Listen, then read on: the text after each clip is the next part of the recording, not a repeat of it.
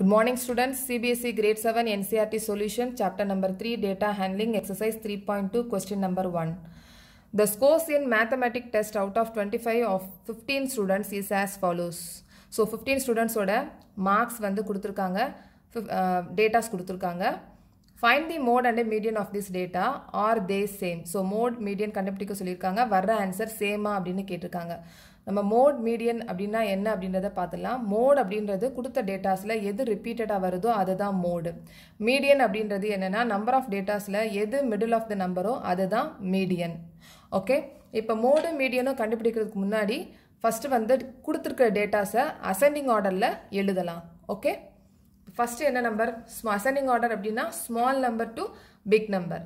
Okay, first number 5. So 5. Next என்ன small number? 9. 9. Next 10. 10. Okay. Next 11 இருக்கான்னு பாருங்க. இல்ல 12 இருக்கு. So 12. 13, 14 இல்ல 15 இருக்கு. So 15. 16 இருக்கு. So 16. 17, 18 இருக்கா பாருங்க. இல்ல 19 இருக்கானா? 19. ஓகே, 20. நெக்ஸ்ட் வந்து 20 இருக்கு. எத்தனை 20 இருக்குன்னு பாருங்க. 1 2 3 4. 4 20s இருக்கு.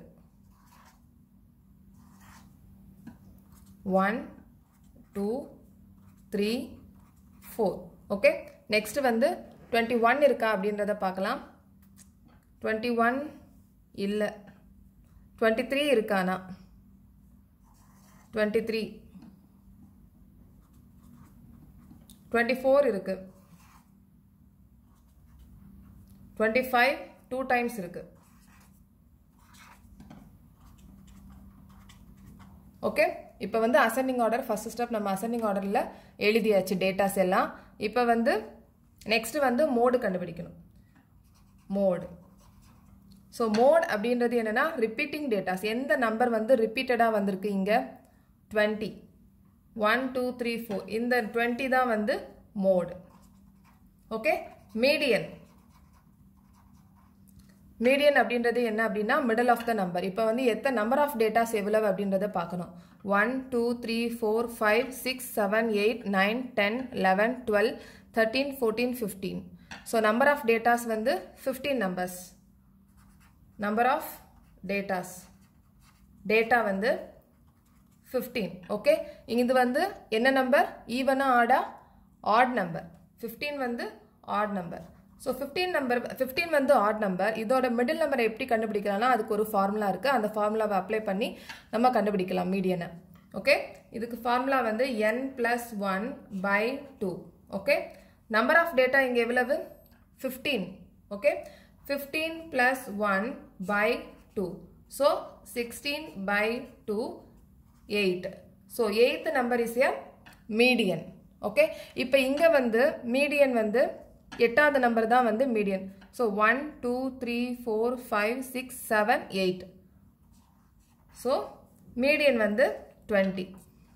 ஓகே, இப்போ மீடியன் இன்னொரு வே ஆஃப் மெத்தட்லயே நம்ம கண்டுபிடிக்கலாம். இப்போ median middle of the number 20.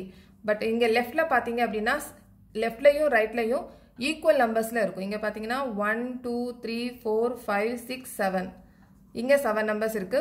1 2 3 4 5 6 7. இங்க 7 நம்பர்ஸ் இருக்கு.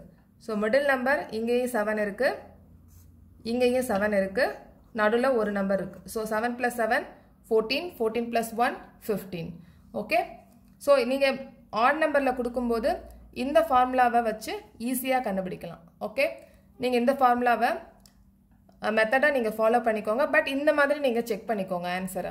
ஓகே, நெக்ஸ்ட் என்ன கேட்டிருக்காங்க? Next R they same? Find the mode and median of this data.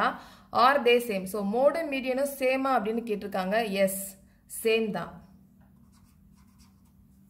Okay, next question number 2ல பார்க்கலாம்.